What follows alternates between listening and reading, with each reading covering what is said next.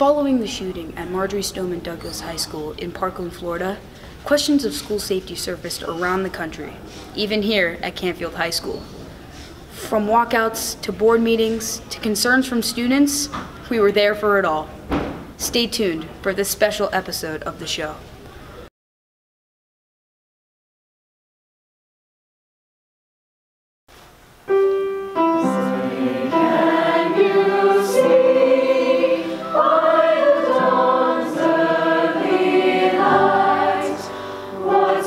Exactly 1 month ago to this day, 17 people were killed and 16 more injured, making the Stoneman Douglas High School shooting one of the world's deadliest school massacres. In the aftermath of this tragic event, many of the survivors are taking matters into their own hands and have inspired us to partake in this activist movement. One of the main reasons why we are here today is because of the dialogue that was started by our peers who survived the Parkland shooting at Stoneman Douglas High School. They are from a community not unlike our own. The area is not run down or impoverished, their test grades are quite good, they had a police officer on campus, but still 17 people were killed.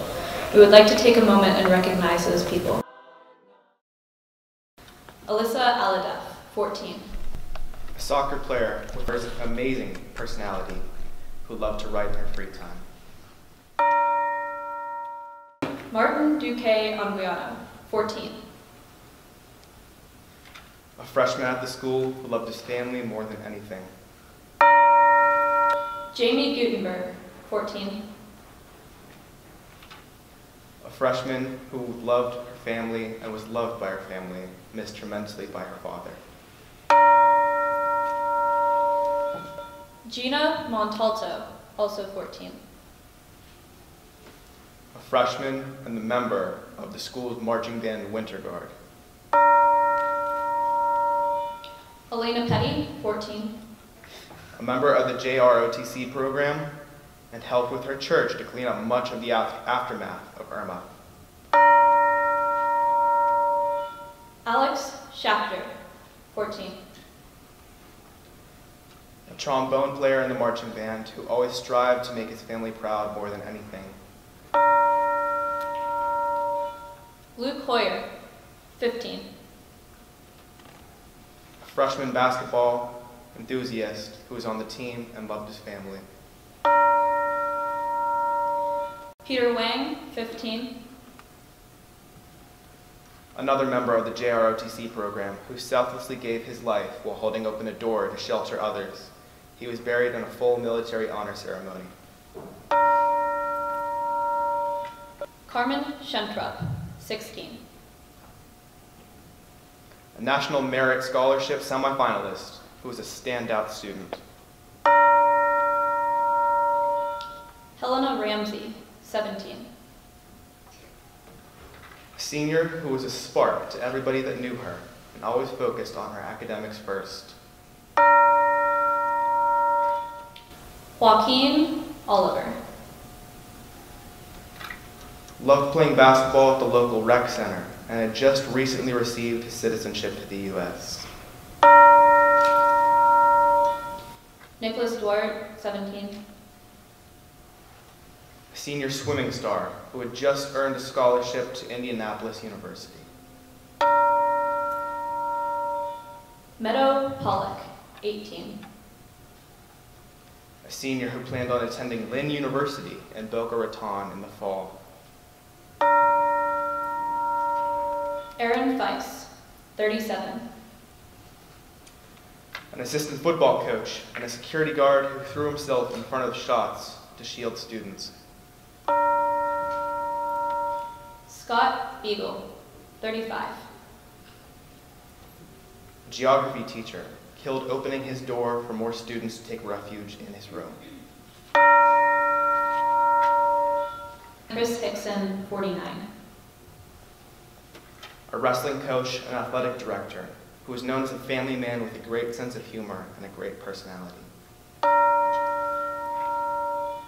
our voices don't end when we walk into or out of this auditorium. In fact, this is only the beginning. So because all of you clearly care so much about this issue, and because we care so much about this issue, and the administration and everyone in this country should care so much about this issue, I would really just encourage all of you to work with us and the administration in the future to continue working on these proposals, right? We don't want this to happen ever again. In the statistics, we can see that America has a severe mental health problem. Even worse, America has a very lethal mental health problem. According to CDC, 1 death by suicide happens in the US every 12 minutes. A couple of reasons why this happens is because of alienation, hopelessness, and this often is enforced by this dichotomy that I thought of between the older generations and the younger generations. It seems to me that frequently the mental health awareness aspect of this within our schools is frequently glossed over, but the thing that we can all agree on is that there seems to be an issue that needs to be talked about, needs to be solved. My peers and I call upon the adults in this nation, in this room, in the administration of Canfield, and in the state of Ohio to take charge of this problem by starting to engage with their youth about the mental health issues that they might have. We have created a students' safety proposal that we will be proposing to the Board of Education. The meeting is on March 21st, and we hope that everyone who is 100% behind us with this plan be there to support us. Many different topics that are on this plan are student IDs, more officers, the role of counselors, proposal for additional ALIS training, school upgrades, and a school crisis team. Incredible that you all have chosen to use your voices today. You've all chosen to work towards preventing this from happening again. But our voices don't stop once we leave this auditorium. There are adults and their parents and their teachers looking in on this, thinking that we are too young or too naive to do anything past what happens today. But we need to do everything in our power to prove that wrong. Regardless of what change you feel is necessary to prevent this from happening again. Whatever you believe in, you should try to make it happen. You can go to school board meetings. They will give you a slot to speak. You can contact your legislators. Their emails and numbers are on the internet. You can find them very easily. And you can even talk to the administration because they are willing to listen to you and listen to what you feel deserves to happen. Because no matter how young we are the future of America. We are the ones who can prevent this from ever happening again. We are the ones who are saying never again. So no matter where you stand on the issue, there's one thing that we can all agree on, and that's that children shouldn't die in schools. So let's make that happen. So how did it feel to speak in front of that vast audience at the assembly this morning? It was really amazing. I don't even know if I could put it into words because that's how incredible it was. I was so honored and happy to be a part of something, larger than myself and a part of something that was happening all across the country. It was really special to me and also something that is really important to me, right? So it was really amazing. I cried a little bit. I don't cry very much, but I did. It happened. Oh, I was so nervous, especially I know the majority of the students who spoke do speech and debate. I don't, and I was so nervous, but I was proud to be a part of something that was so special, and that I was so proud that so many people came and listened and heard not only what I had to say, but what we all had to say. I think in here, especially in Canfield High School, there will be a huge change because we are taking I think it's four-page safety proposal to the board meeting. We are going to propose it, and there are already talks of change floating around, rumors and stuff like that. And even on the national scale, I think it's going to take a while, but legislators started to notice already. So that's what the original goal was, to get legislators involved, and we achieved that goal today, and I'm really proud of the whole country, honestly. The first school board meeting after the walkout was on March 21st. With school safety weighing heavy on everyone's minds, it was clear that would be a topic that was greatly discussed. There, students and parents were able to reveal their opinions and concerns regarding school safety. Well, we're here today to talk to the board members, to inform them about our plan, and to try and get things moving with the school and increase our safety. We as a group started talking about the Parkland shooting that happened on February 14th, in which 17 individuals died in the Stoneman Douglas High School. And so we began to become concerned about the safety within our own school and how and what we can do to work on that. We realized that we were not the only people in Canfield High School who were concerned, which is why we sent out a survey to ask our peers how they felt. What we found through our 263 responses was that despite 72.2% of students feeling safe, 63.7% of them worry about a shooting happening at Canfield. And we found that when we asked them to rank how comfortable they felt with our safety plan at Canfield, from 1 being concerned to 5 being completely confident, the average rating was only a 2.81. We can do better than that as a community. Had a meeting in the center office this week with Chief Palucci, and actually your proposal, I gave it to him, and we had dialogue, and we had conversation on many of these items, if not all of these items. And so I want you to understand that it didn't stop with us. We surely are sharing it with safety forces. It's not only police, but it's fire. So we want to make sure that you folks understand we are taking it serious, and we should hear you folks. So just so you understand. Thank you. With the rising concern of school safety, we decided to interview students at Canfield High School. We asked them personal questions about their safety and comfort levels at the school. Like day to day I do, but with everything going on, it definitely puts me more on edge and makes me a little bit more worried about my safety. Yes, I definitely feel safe here. However, I think everyone is just a little bit more aware of their surroundings and just always has it in the back of their mind that anything can really happen. Recently, not as much, but yeah. I myself, I feel safe in school because I feel like the chances of anything crazy happening are so minuscule that there's a greater chance of something different happening outside of school to me.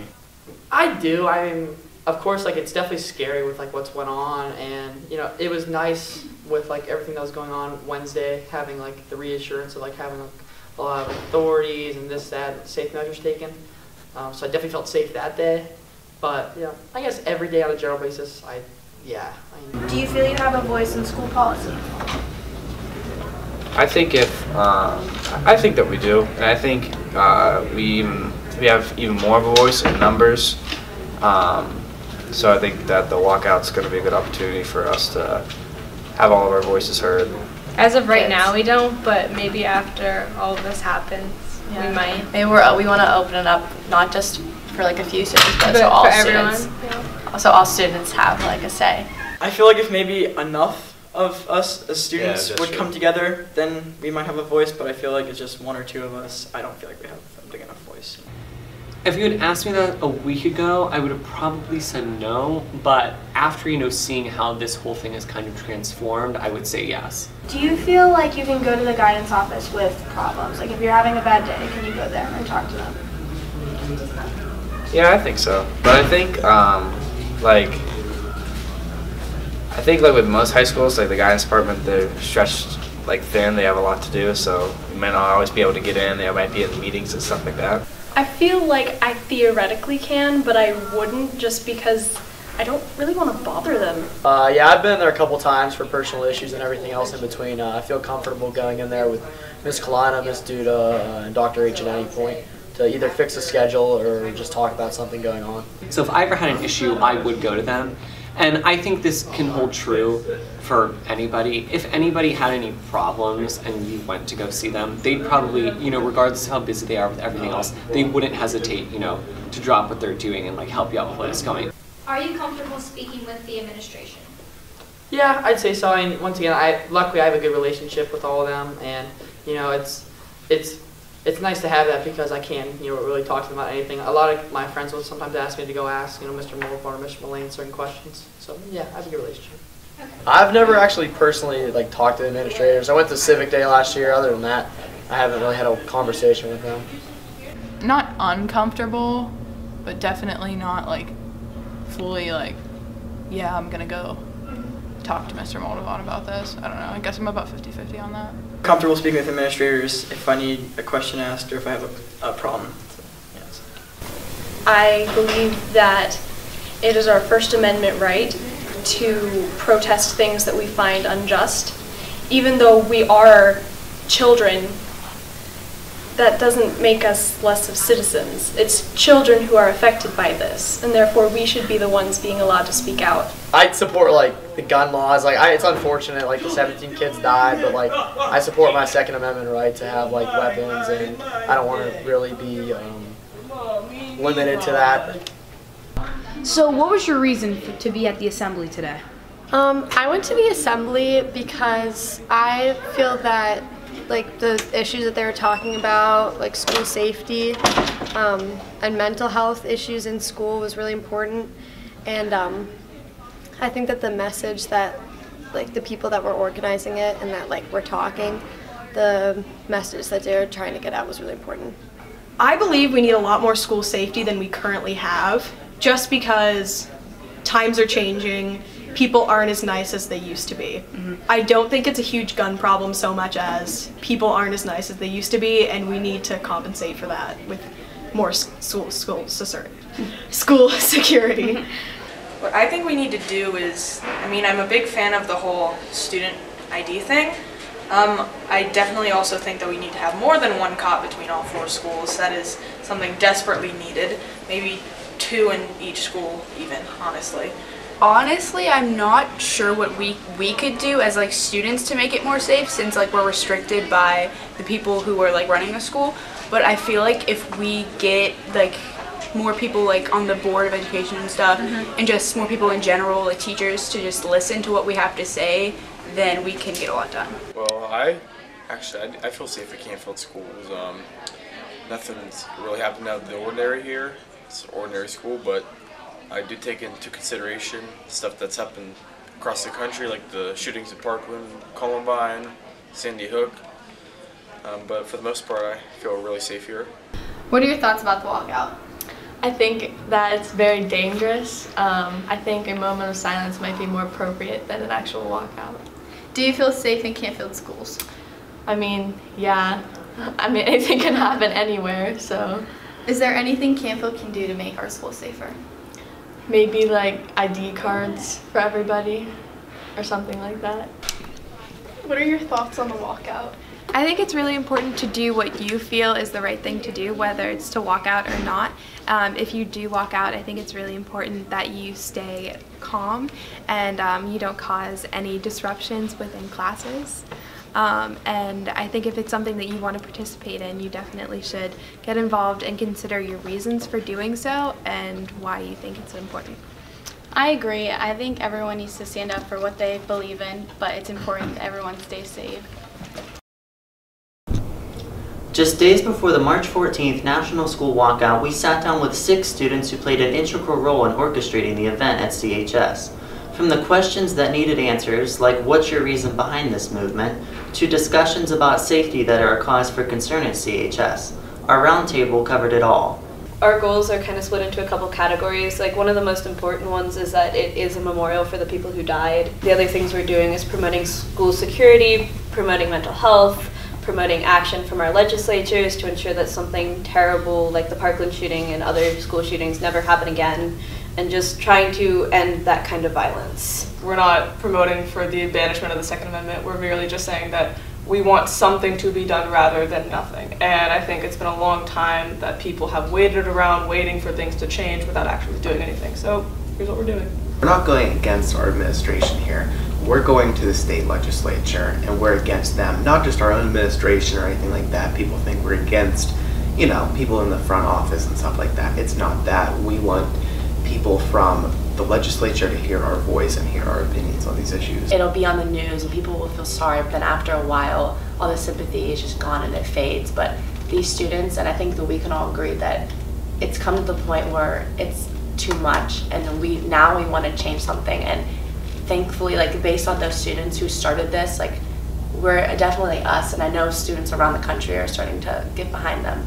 I think one of the reasons why this shooting feels so different is because they had a lot of things going right for their school. They had a resource officer on campus. They actually had a lot of things in common with Canfield, and I think that's one of the reasons why it struck home with a lot of kids in this area. Additionally, have you guys seen like the videos of the kids like on their Snapchats like oh yeah, in school? the like, social media when I was watched crazy. that, like I literally like shook. Like I was absolutely taken aback. I like could not even begin to fathom that like I use that same social media network as like these kids, like they're so similar to me, and like you could hear them scream, you could hear them being terrified, like you could hear the gunshots, and that was like something where I was like, okay, I cannot ignore this at home. We took like a week and we dedicated ourselves to understanding what kind of safety measures we have in our school as of right now and how we can make those more secure and make us more safe. We looked at student ID cards. We've considered, the least popular one we considered was definitely checking bags as you come into the building. It would be hypocritical for us not to end up going through the bureaucratic route at this point, because if we want to say that all we care about is getting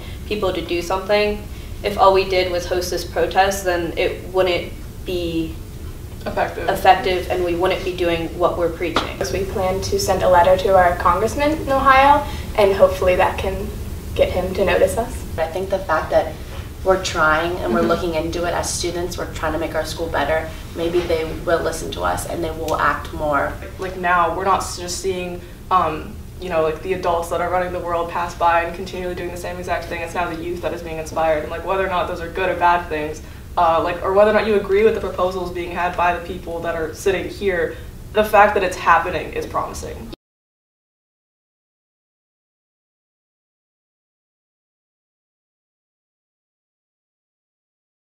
I think that the key here is to remember that what we're doing is a protest. So you're never going to make everybody happy, which is what I think that if we were optimistic and naive is what we would have expected. However, we did expect some resistance. We did expect our voices in some aspects to be quieted. And I think that's okay to an extent, because when we think about it, we don't want to be completely against administration. We don't want to be completely against everything that's the normal. Regardless of whether or not people like what's happening, regardless of whether or not they agree, like things are changing as a result of the people in our generation doing things exactly like this. That's why it's so important right now. I think like a really important thing to remember is that oftentimes the people that commit mass atrocities to this scale are very alienated and very alone. And I think I really want to applaud the administration right now for creating such an environment such as Canfield High School that I think does a very good job of trying to like eliminate that stigma and try to make everyone feel included in some aspect. I really think that Canfield is honestly like one of the best high schools like in the area. Like I love Canfield High School. So like when we talk about like things that we're doing to try and like prevent these things from happening, I just want to make it clear that like Canfield does a very good job of trying to include all of its students.